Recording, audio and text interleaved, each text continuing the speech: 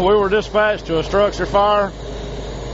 The folks that live here weren't home at the time it started. A passerby on South Mills River Road noticed the fire, or actually noticed heavy smoke coming from the home. The fire is out at this time. It started from an electric portable space heater inside the residence.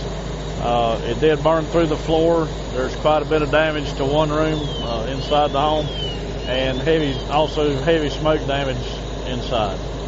No one was injured. There was a dog inside. We were able to get it out safely. It's fine.